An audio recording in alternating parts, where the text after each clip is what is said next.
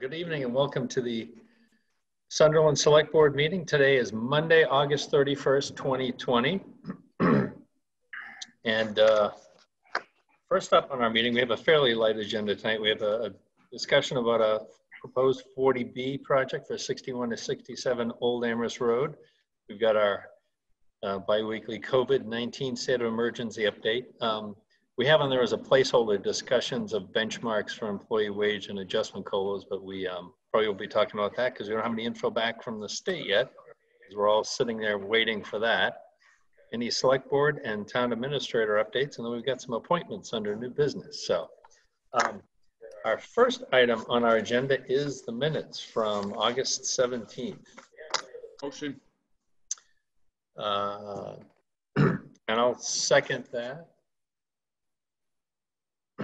All those in favor? Aye. Aye. All right. Zip on the minutes there. Where'd that voice come from, Scott? He's taking care of something, so he'll be joining us in a minute. Why don't we start with the do our COVID-19 so we can wait for Scott before we get into the 40B proposal. How's that one? Does that work for you, Lori? Sure. No All right. There he is. I made it. Thanks. Hey. There he is. So I was notified on Tuesday, August 25th, that there is another close contact case in Sunderland. And what that means is the person does not have COVID, but they are a close contact of someone that does. Okay. So I passed along that notification to the fire department and the police department. Okay.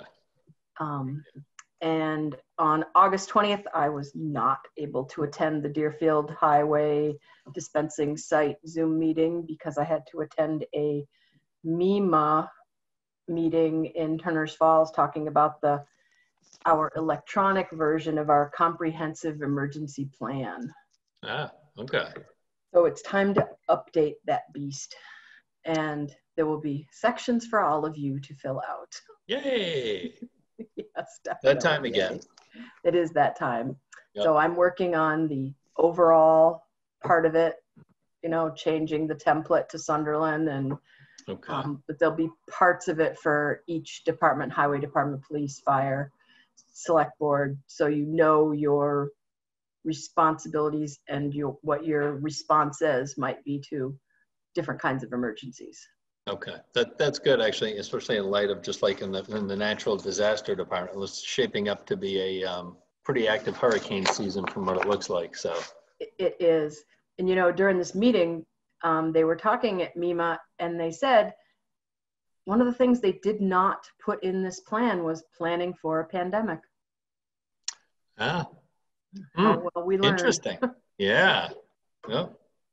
No. So that's going to be updated, and that is the update from me. Okay, all right.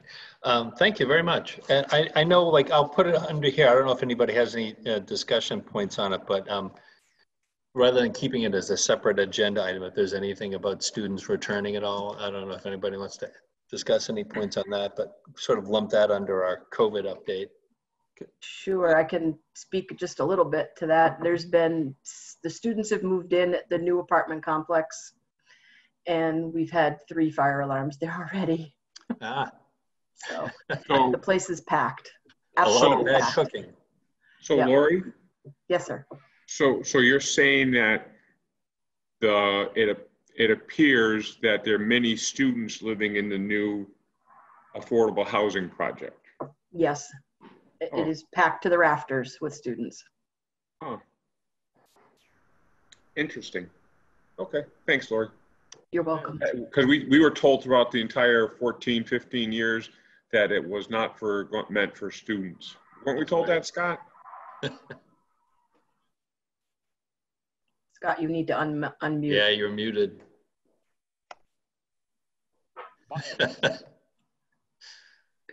The mustache was There you moving. go. I know.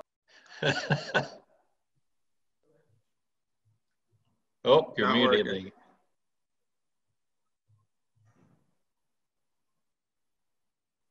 There you go. Oh, now it's back on. How about that one? Now you're good. All right, thanks. So outside of the, and thank you, Mr. Chair. If I could ask Jeff to have the developers come to one of our next several meetings to ensure that they understand the town's frustration with how the development was proposed and how the development is developing. I think it's really very important.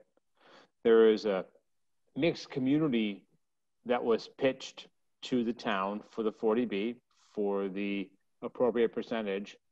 Sorry, Tom, you have to listen to it. So there's a mixed percentage. Oh yeah, affordable. understood. Yep, Understood. a mixed. Not you, Tom. The other Tom. Oh, Tom, who's nodding politely.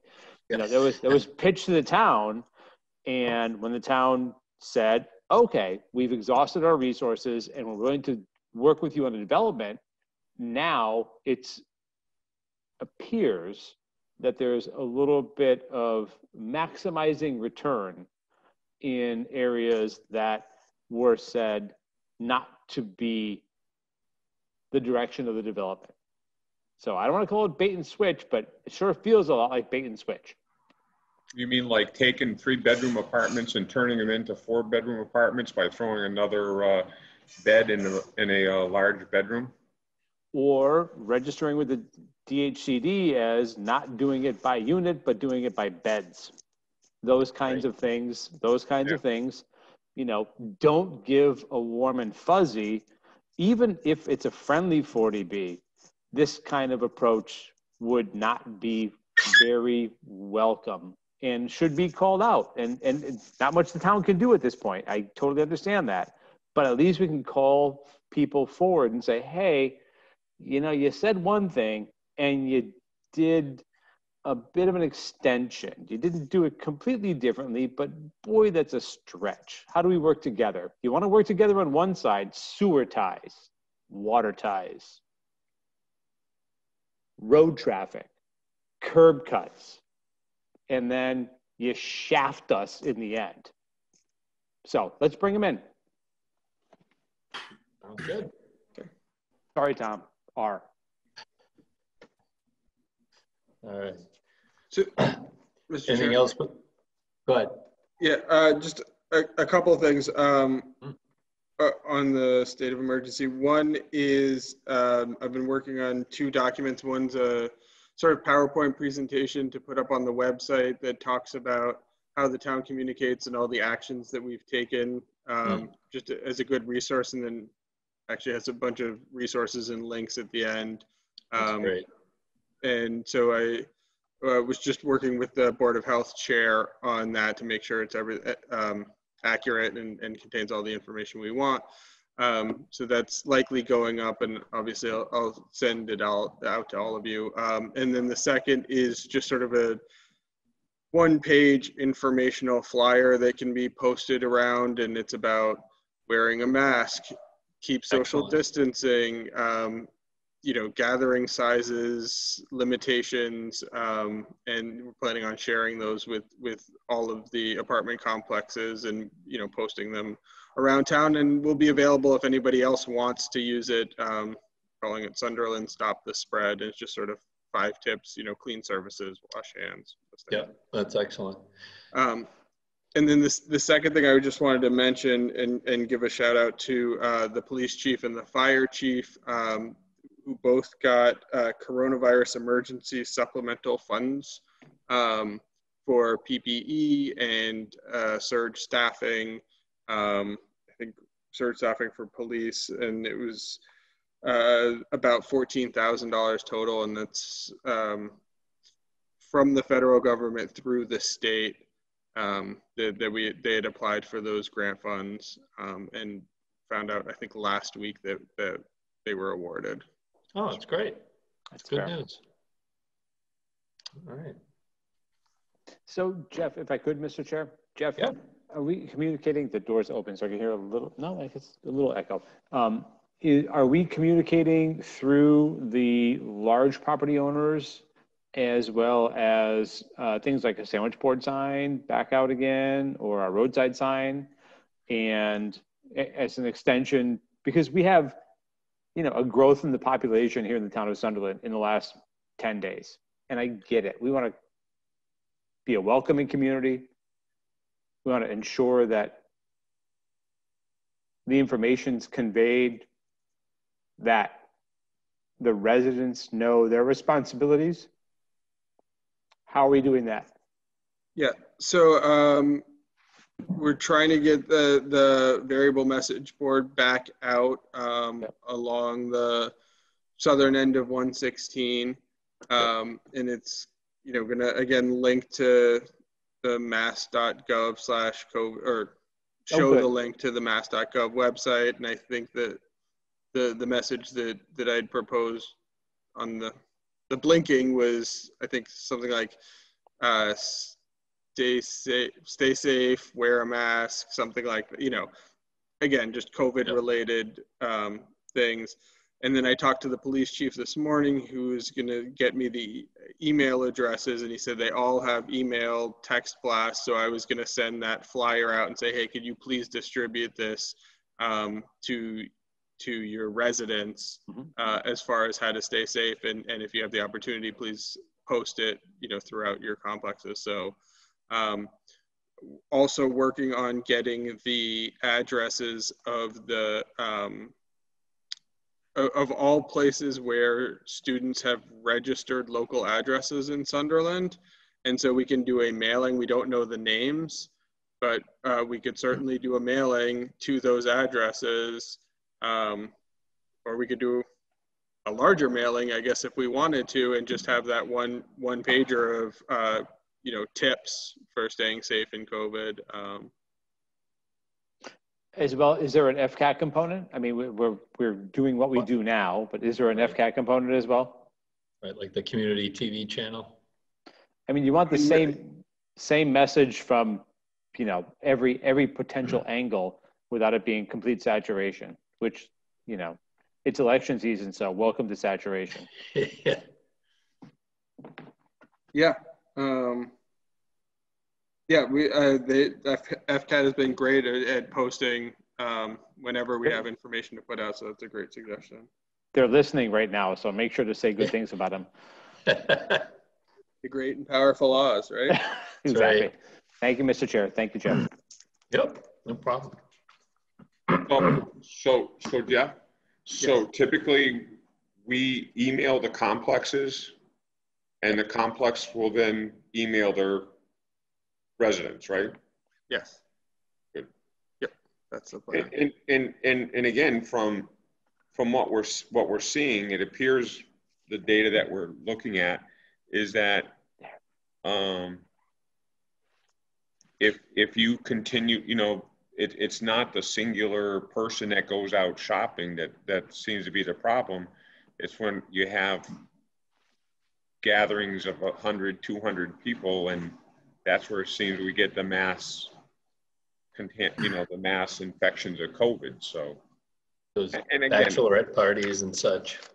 Okay, yeah, I just think that what we need to try to stress is that, and I think it goes back to the and when I would say the management of the complexes, they say, look, just tell your people, be smart. I mean, you know, you can't have gatherings of over 25 people inside, over 50 outside, and let's make it through this year. And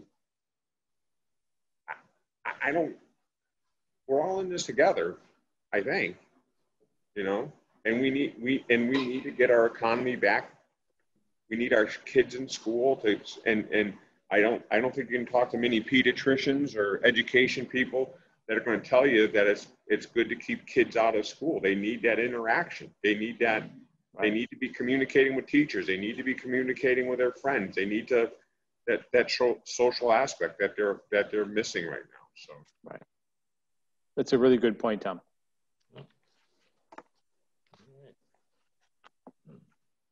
Anybody have any other topics under COVID? I would ask one question, if I could, Mr. Chair. So please. From an EMD's perspective, you're in the response mode, right? You're going to see some reporting from neighboring communities but effectively when it gets to your desk or the emergency room desk, what's the trigger that starts contact tracing? What are and this is more informational for the public than it is, I think I know the answer. Good but question, though. Yep. It's like, okay, so we have a party at Bergeron's house. There's 55 people. What happens? It's not until the case is confirmed and put in the Maven system that the Sunderland public health nurse is notified of the case, and then she notifies me, and then I send a text out to Steve and Eric. Got it. So it has to go in the Maven system.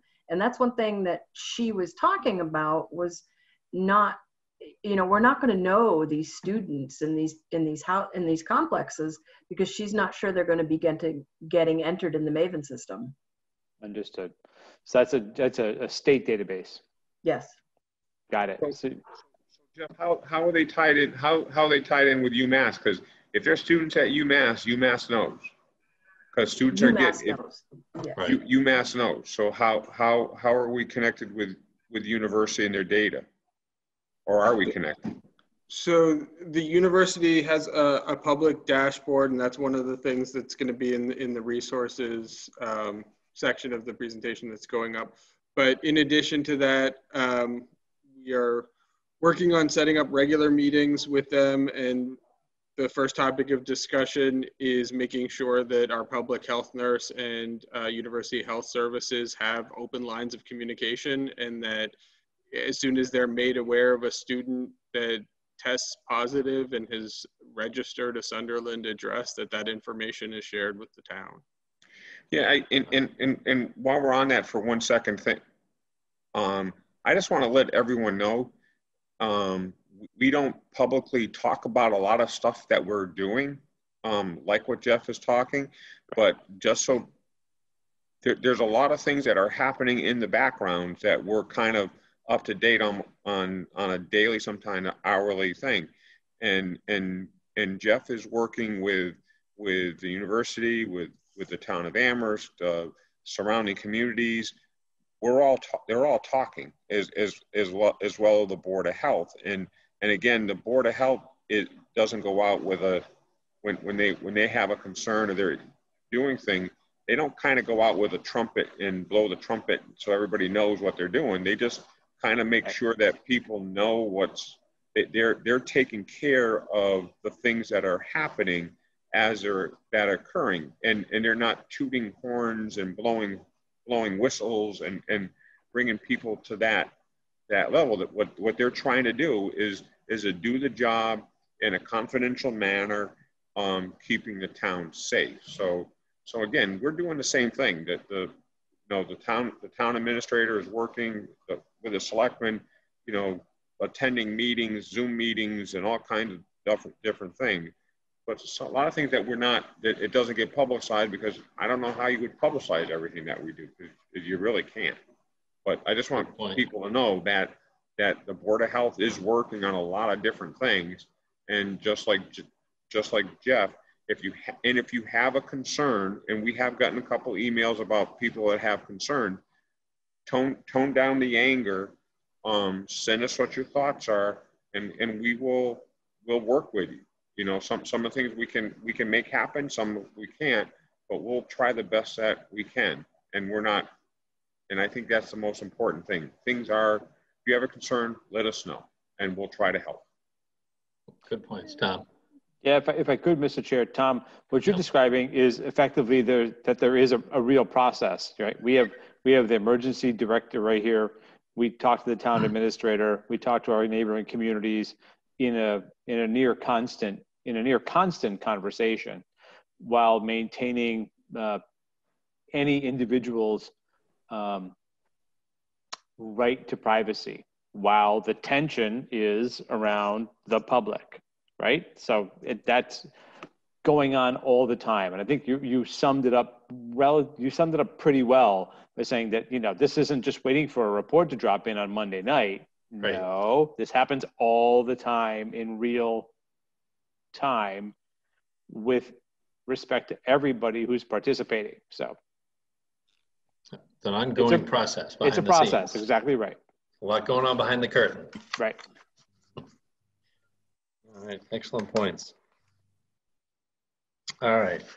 Our next topic, thanks for waiting, Tom, appreciate it.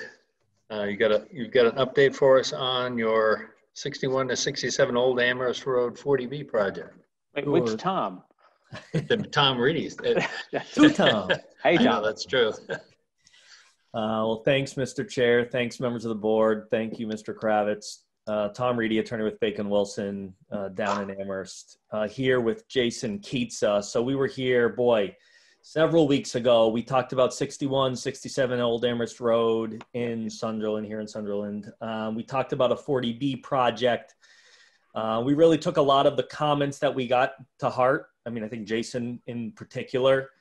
And I'll turn it over to him to just talk through some redesign. It was probably a somewhat tough segue to come from what's happening down on Plumtree to what Jason's looking to do, because they're both 40B projects. But I think what you're going to hear from Jason tonight is, it's not students. We also took a look at the housing production plan. Tom had suggested we take a look at it. So I looked through it, in the takeaway was really affordable housing was when I read the whole thing.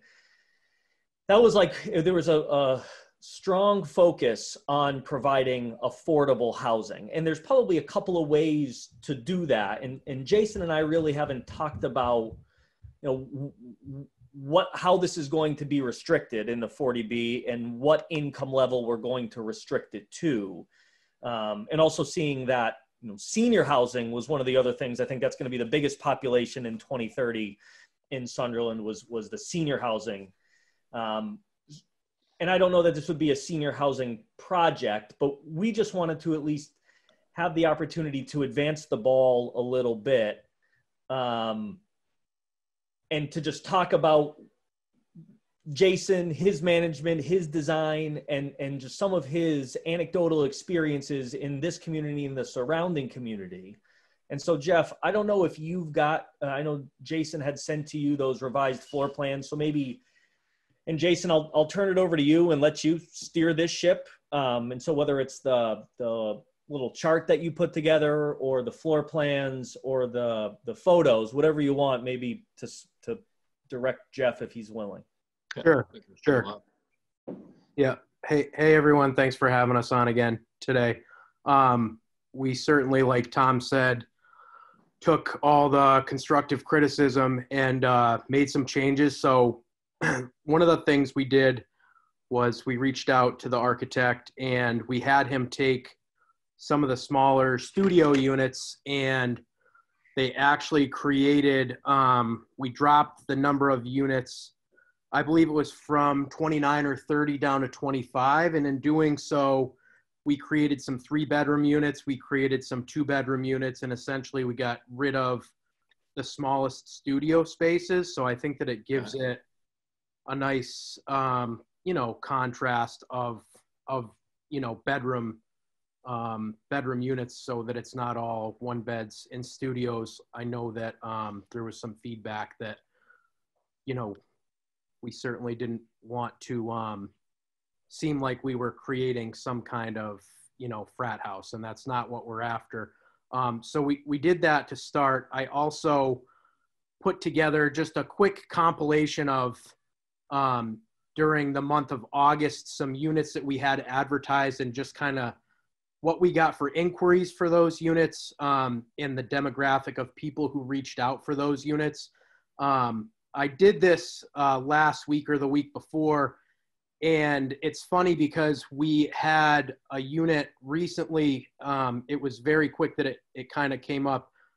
It's in Sunderland on South Silver Lane. It's a 1-bedroom apartment, and it's not shown on here, but I just wanted to share because it's interesting. The unit came up last week. The people said basically, we're having some problems with what's happening in the economy.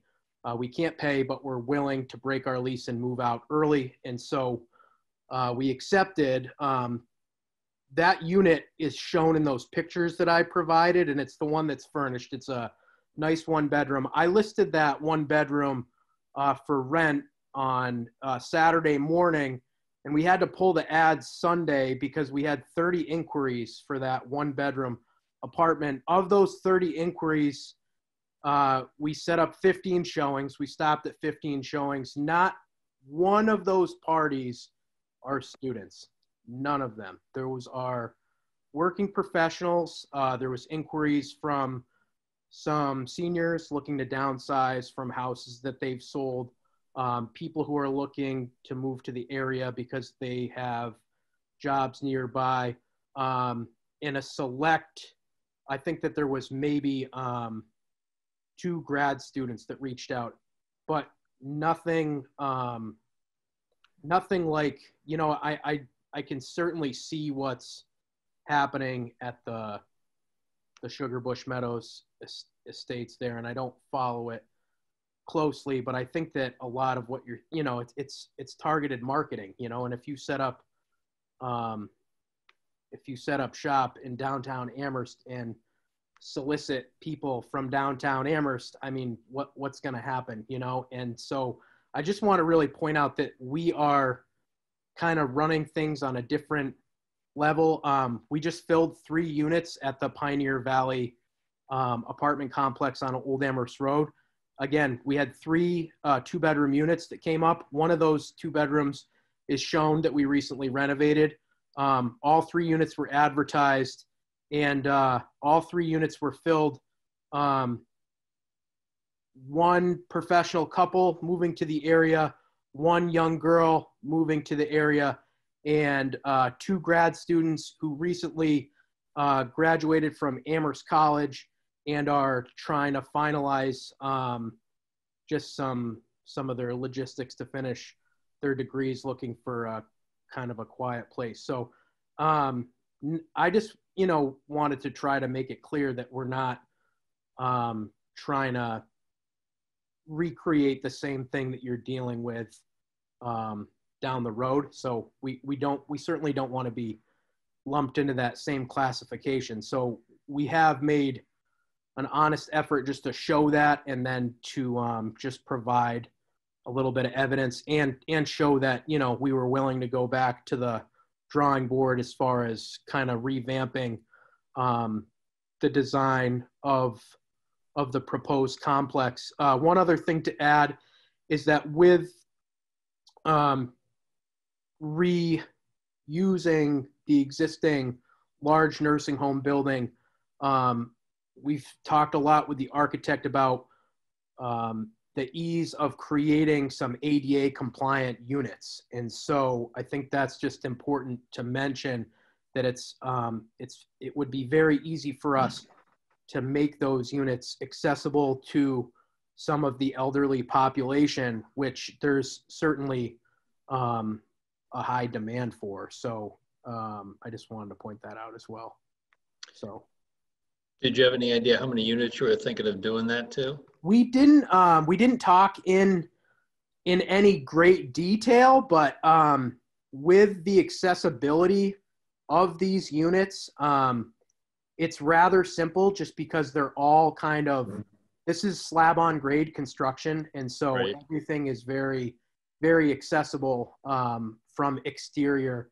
And the way that they gave us a number of, you know, floor plans to kind of sift through that they came up with. And I think that, you know, these are pretty friendly as far as access, easy access from a number of different egresses. So, so we could certainly talk more about that, but the option is certainly there to do that. Not so much, it definitely won't be as easy with the house, just because Right. of 2 stories, but Stairs, right?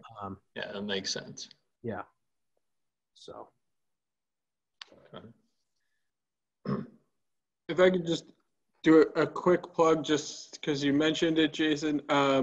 If you do have any other tenants that are having trouble paying rent for COVID-related reasons, there is an emergency rental assistance program for Sunderland residents through the Community Preservation Committee, CPA-funded program, $50,000 available to income-eligible residents who are having trouble paying rent. So I just wanted to put a little plug in since you mentioned it. No, definitely Jeff. good to know. We really haven't seen a lot of pushback or problems, so to speak, from COVID. This particular situation, this couple hasn't even lived in the apartment since, I can't even tell you when. We don't typically ask a lot of questions, but they haven't been there, for months. So it was very easy for them to just say, hey, we don't really need to be here. If you guys can fill the unit, we're happy to kind of pack and leave. They've been there for 3 years. They were great tenants. And so it really just made an easy transition.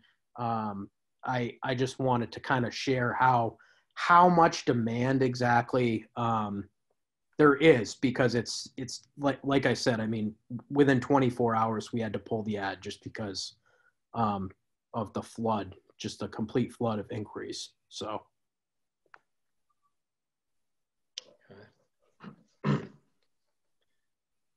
So I think what we'd be looking for is maybe a little bit more guidance, ultimately to go through the 40B process. We've got to submit a letter, hopefully a letter of support from the select board to DHCD on site eligibility, and then move to the next step. So I don't know that it would be fair of us to ask for that this evening, though. If you want to give it, we won't stop you. But just thinking if there's any other guidance that you can provide for us to maybe go back to the drawing board, or anything else you would like to see ahead of some future meeting, either the next one or the one after that, that we could maybe get you to a place of feeling comfortable enough to support or recommend that DHCD issues that site eligibility letter. And so we're all ears. This is, I think it'd be rented by the unit, not the bed, which is obviously one of the problems that you're having down at the flats. Yep. And then also looking at the housing production plan, it's been identified that there's been limited interest by developers. And one of the solutions is to work with private developers who propose these 40B projects. And I think Jason's probably, a quintessential example of who you'd like to do that with, especially, just with this first step of being responsive.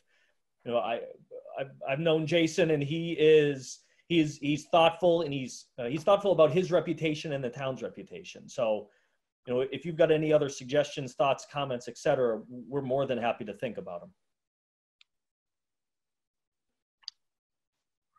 I can see Tom's got one. Well, I was waiting for, I would just, I don't know, Jason, if you were on earlier where we're having, we talked about the, a 15-year conversation that we had with the people that developed the flats, the North Flats or whatever, and about their arguments that they were used in housing courts and everywhere else. So I guess I would want to see something in writing about how your project would differentiate from what's presently offered in town and in the surrounding area that would be beneficial to young professionals or working professionals or working class individuals, why yours would be different and how you would make it different. And again, sometime, and again, I know things change. I know from my research, what I look after talking to you is that the newer generations may not be looking at owning homes or property any longer. They may be more interested in having somebody else do the lawn, and because we all like doing snow blowing the snow and mowing the lawns, and Can't get enough of that. And repairing the dishwasher as it breaks, or the wig-wag solenoid on the washing machine. But some people may no longer enjoy doing that. I don't know why. So I guess to going the next step, it would be nice to understand what you would do to your project to entice, you know, people that, you know, that are new, just entering the workforce, what you would do, and how you would differentiate your, to welcome new families with you know, just 2 or maybe 3 people, how you would differentiate your projects and how you would market your projects, and ways that you would ensure that those people or people like that would be given first option into the program, into the building. And I think that's important. I think it's important. If you look at, even if you look at the 40B project, or the entire foundation of the 40B, it's by theory, it's a wonderful program.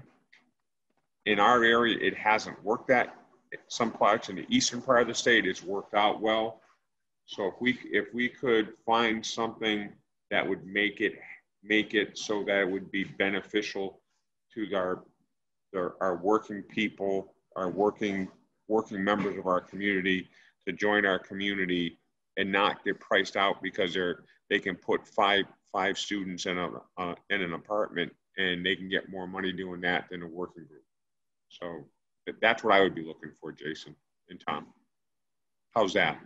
Perfect. Sure. Yeah, we're certainly happy to address it as feasible. I guess I'll have to have some discussion with Tom, because it's somewhat of a slippery slope where I don't really think that we can discriminate and say we're going to design this complex so that students are not allowed. And again, to kind of circle back, I think that what a lot of this comes down to is marketing and the target audience that you're advertising these units to. And when you set up, you know, a stand in the middle, right in the heart of the University of Massachusetts, and you send up signals, that's going to attract students.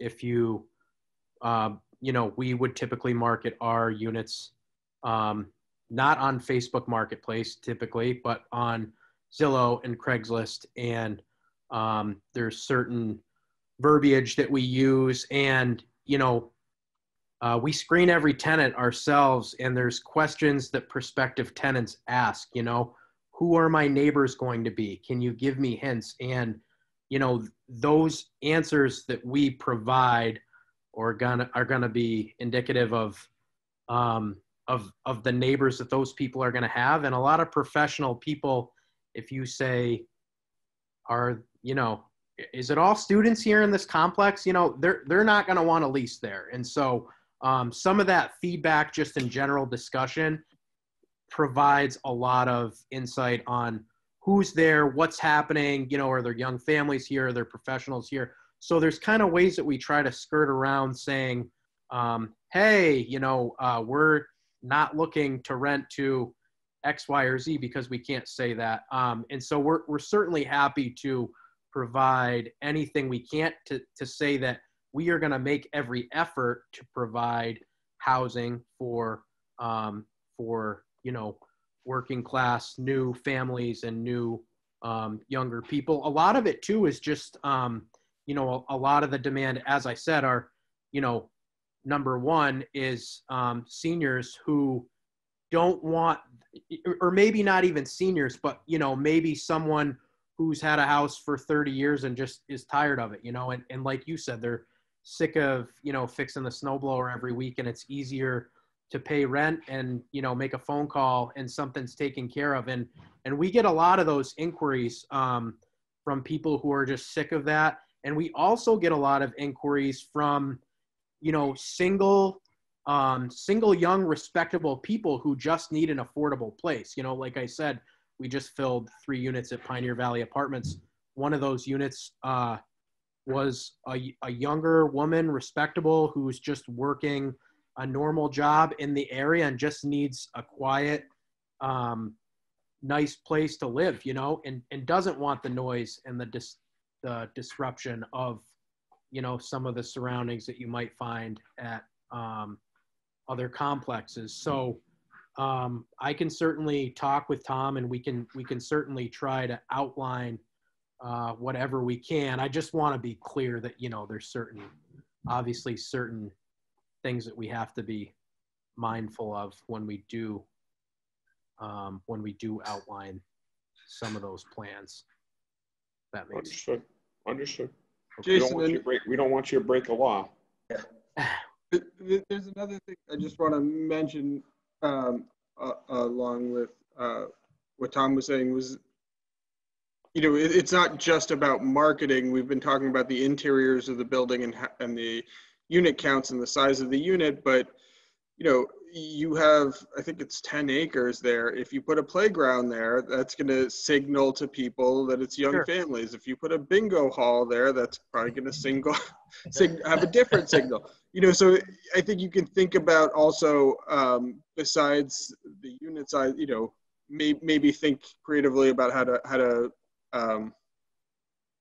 and I understand it's across the street from an elementary school with a playground, so maybe that's not the best example. But you know, are there other things that would help be attractive within the site to different demographics?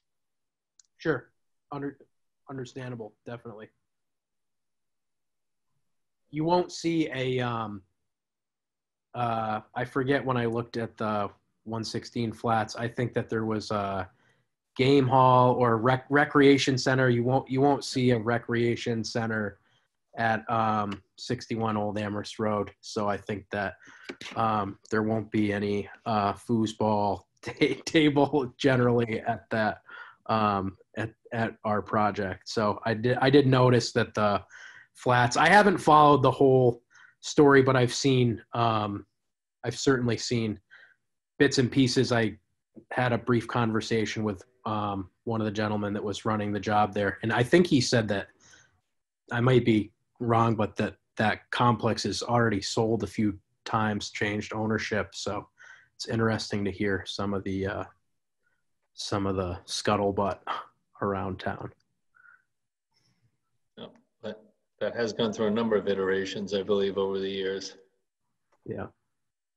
So if I could, Mr. Chair, there are a couple of questions. And Jason, thanks for sharing. And Tom, thanks for keeping him on mark, because, you know, somebody's got to watch his back. Yeah. Anyway, a couple of pieces. The first is to Tom Feidenkevitz's point, narrative in the 40B and a pro forma application to the ZBA. We have had two experiences in town. One very fulfilling, one very scar-inducing. So I would say you want to take a look at what RDI did with its submittal in its pro forma and its target. Now, you're not targeting exclusively senior housing, and I completely understand that. But each of the steps that RDI went through for that 40B, the friendly 40B, which I'm feeling is the model this is based on, that level of transparency helps get through CBAs, town meetings, difficult questioning sessions, lots of difficult questioning sessions. This is like open heart surgery when it comes to development. So be ready for those kinds of questions. That said, that pro forma and that narrative in that ZBA application for a 40B are going to be important. I want to thank you and your team for looking at the ADA components, even if it's a handful of ADA components. If you talk to other property owners who rent over the long term, you know, and you're in the business, turnover is the worst, right? It's just the worst. You want long-term tenants. You want long-term relationships. You want to have them reinforce your reputation. We don't want you or we don't want Board of Health calls and police calls and all of that stuff that goes along with it. And I have a feeling that what's being presented in this next phase, including some of the adaptability, was not just, feel good effort, as well thought out. And I want to thank you for that. And I think lastly, the senior piece, you said earlier, senior housing in 2032 is the most stable in many ways. Well, if it is, they try not to go anywhere, right? They want to be in town. They want something that is predictable, walkable, and they want to be able to be in the space with people that they trust. And I say people primarily in management. Their neighbors are their neighbors, but their management is a whole different level of neighbor. So I want to thank you for that, those pieces that you've added to this part of the discussion. And, in the grand scheme of things, 40B is collaborative or it's combative. And I feel that in this relook at the space, there's some collaboration. And I want to thank you for that. So that said, we're ready to fight. We're also ready to, cooperate. And that 10 acres, don't turn it into a solar field, will you? It's just my opinion. All right. That's great feedback. That give you guys enough to take the next step? I think so. Jason, any other thoughts or questions? No, I think that's it. I mean, I think that we can certainly try to just outline some details and just come back as, with kind of a solid, number one marketing plan, but we can also certainly, we'll have a discussion with the architect and just maybe pinpoint, just kind of revisit the ADA and some of that aspect of the build out so that we do that in the most beneficial way that we can. And then maybe just outline some outdoor features that might be attractive to, not only young professionals, but, families and some seniors as well. So again, just to touch on the 10 acres, I really haven't thought anything about it, the land. I keep bringing it up. So, yes, so we'll certainly try to at least utilize part of that space just to be, proactive in providing a nice outdoor living space for potential tenants there. So we could try to, make some of those changes and then hopefully, come back and revisit with some more firm details that hopefully will persuade you guys to give us the green light if possible. So if I could, Mr. Chair. Yeah, please. Tom R., have you done a friendly 40B before? Yes. Okay. I wanted to ask. I remember from the last discussion. It's been nearly a month, but I wanted to ask the question. So you know the kind of rules of engagement and what's important. Yes. Very good. Thank you.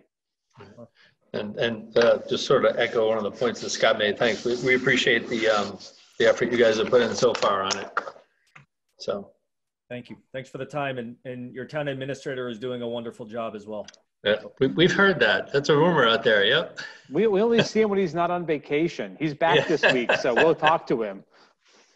There you go. He's got his hands full. So that's right. Cheers, and thanks so much. Thanks, guys. Thanks a lot, guys. Appreciate it. Have a good one. All right, you too. All right. I mentioned we don't have any. I don't think we have any new financial information from the state as of yet for our benchmarks for our wage adjustments yet. So we're all waiting for that information.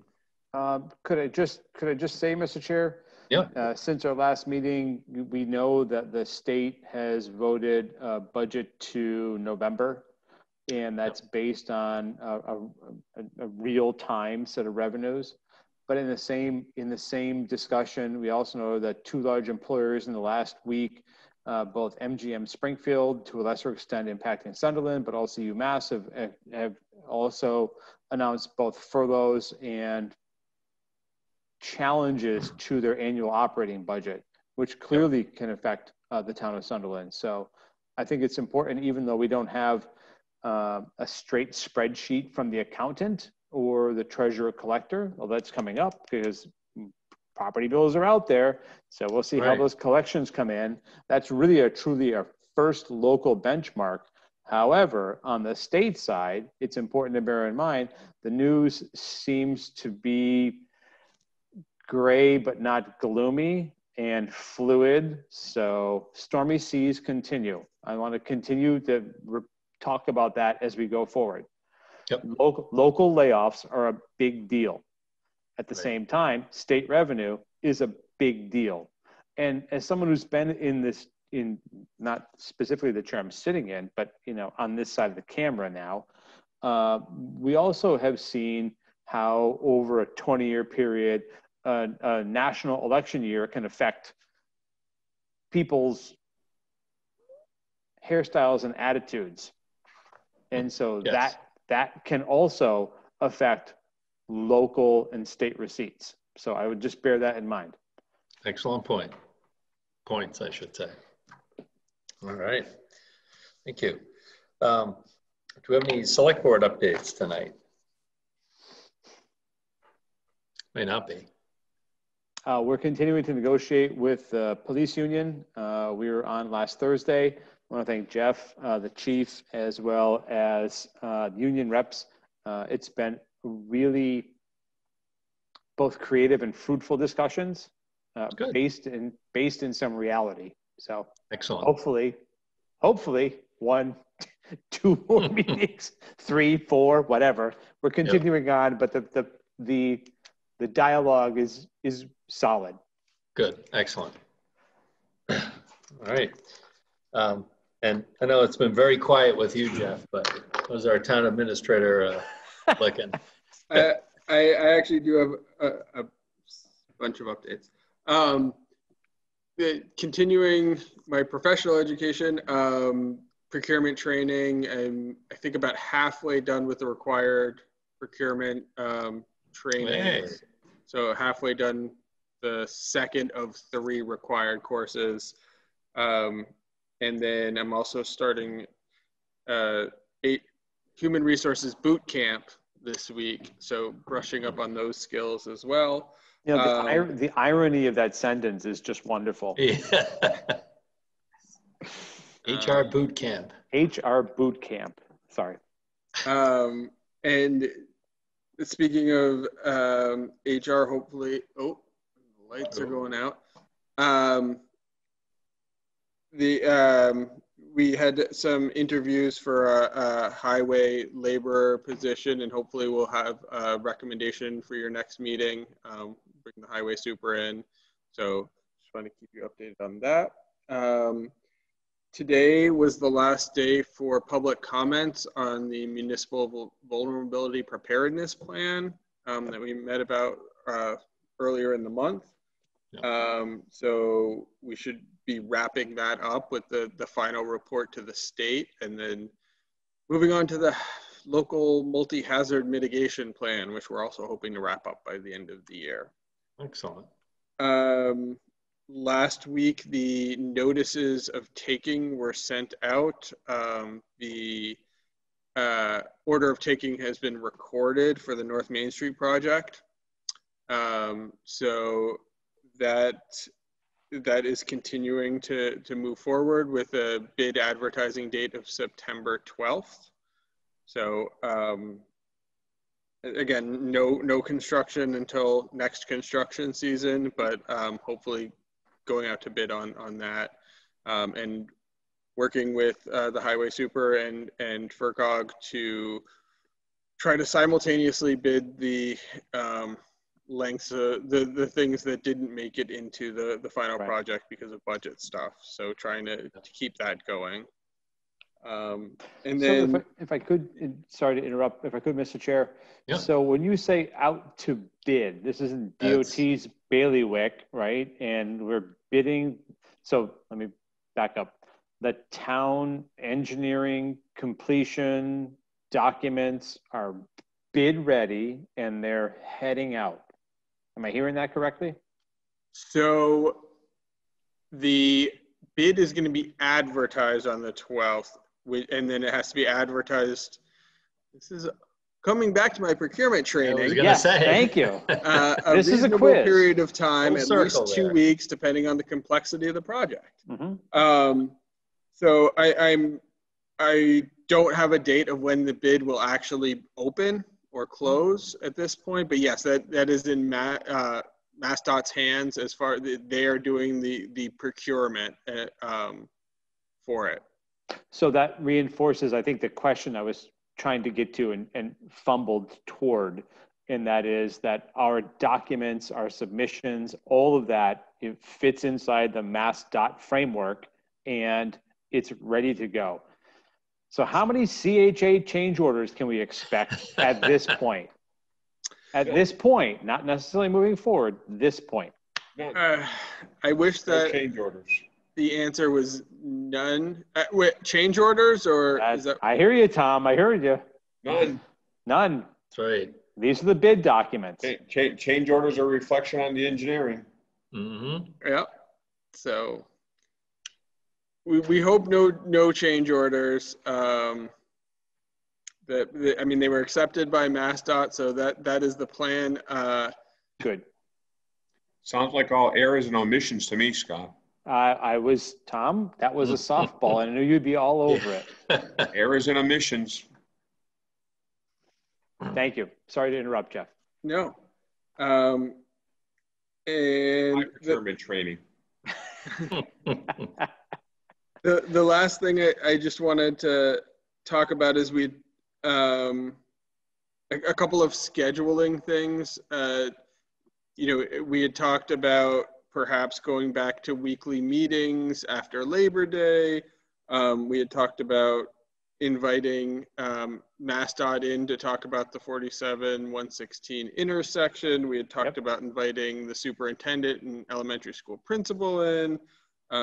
There's an update about 120 North Main Street and the local preference. And so I didn't know if you wanted to sort of sketch that out. And I guess the first thing would be when weekly meetings resume, or if you had a priority, and then also inviting in, we were talking about inviting in the developers of North 116 Flats, and if there was a priority of who you wanted to meet with first, or how you wanted to work those scheduling things. I suspect it'll probably take a little while to get the DOT, right? So we probably have to at least start that process with them, right? Yep. Yep. I can and reach out to them and see which Monday nights they'd be available. Okay. What do you guys think about priorities of the other things? Well, I would, if I could, Mr. Chair, ask if there's date sensitivity to RDI's. If RDI's request is date sensitive, so that we don't hold the project up in any way, shape, or form. Yep. I would also, because of the impact of 120 North Main and the intersection, no pun intended, the scheduled intersection of North Main Street reconstruction, that we ensure there's as much intertie as is possible. We know those also work will be south of School Street. That's part of that. That's the second set of bids. Yeah. So that bidding process, you procurement guys would have to look at and say, well, if we're doing this in 2021 and we start it in June of 2021, we can't get bids out, and et cetera, et cetera. So I think there's homework there. From a prioritization perspective, I think it's important to keep our school and being able to respond, and then RDI, respond to whatever's happening in the school system. Our RDI piece, something just fell, RDI piece making sure that we're not missing some kind of weird submission date to whatever DHCD. We want to make sure they're supported. Right. And then the third tier, of course, is going to be, the moving parts that are 120 North Main plus our impacts on south of School Street. And then there is an active working group on the School Street and Center. So there's Village Center group. There's a working group in that space. So I don't necessarily have a prioritization, but I think that those are the key components in there. And it's also important to bear in mind, it's September and we're going to start talking about, early December, our budget submissions. Yeah. I'm not that needle stuck in a groove on a piece of vinyl, but it doesn't go away. Is very true. Really, the budgeting is all year. It's just sometimes the year are more active than others. Yeah, we just took 90 days off. It's okay. Yeah, exactly. Now it's all back. But I would think that in those areas, all set against a backdrop of COVID, all set against a backdrop of what we're dealing with, all set against the backdrop of helping our local businesses, because it's September 1st tomorrow, and we're all going to start moving indoors. And That's things right. are going to get different in a relatively short period of time. That's right. And, we need to aim for as much stability in our lives as possible, because stability generally tends to equal prosperity for everybody. So that's fair. Yeah, I was in a basement today and the garlic's already drying. That's all I got to say. Yeah, I have mine drying as well. So, yep, the harvest is in. Right. All right. Jeff ran away. He's had enough. Yeah. Well, if you occasionally, he's back. If you occasionally see one of us flapping our arms and running around, it's because the rooms that we're in have auto shutoffs on the lights, and apparently our motion is not enough. We need to be a little more fluid in our motions to keep the lights on, apparently. We have to put some motion in our emotions. That's right. That's right. Tom, you were going to say? Yeah. I think Jeff was going to add about the electrical aggregate program That's also. coming. Yeah, that's Yes. rolling out. Yep. That's another item, right? He probably has some update on that as well.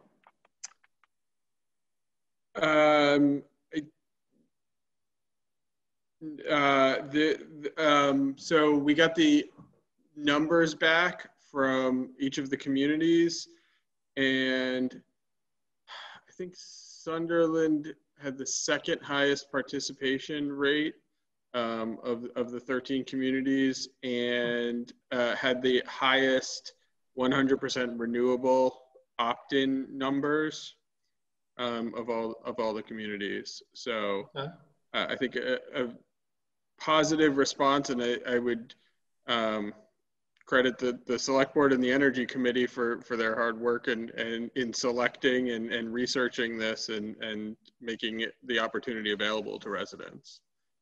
Okay. All right. So it's Thanks. quite interesting hearing about the easy response in the colonial presentation, and how it was a series of holding companies versus not necessarily completely. Anyway, it's complicated, but it's nice to buy energy from someone who's probably not going to jail. So that said, Yep. and the local element. Right. Which is a nice thing. So, all right. I see our last item on our agenda is we've got some appointments for election workers. So our town clerk, Wendy, would like us to appoint Justine Rosewarren, Michelle Burgess, and Olivia Leone as election workers. Motion. We have a second on that? I'll second. Is the town clerk available? No, she actually just slipped out moments ago. Fine. Second. Okay. All those in favor? Aye. Aye. All right. Aye. And I'd like to thank Justine, Michelle, and Olivia for their volunteering. This is going to be a busy election season, I think, and we'll all be doing it a little bit differently than we may be used to. So, and actually, that reminds me too. I should point out too that we do have our new drop-off right out the back by the elevator.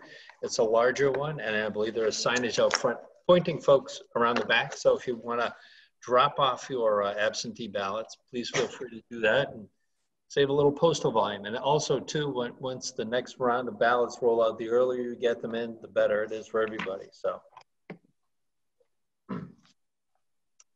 and I see, speaking of that, tomorrow is the primary election in the state for the primaries.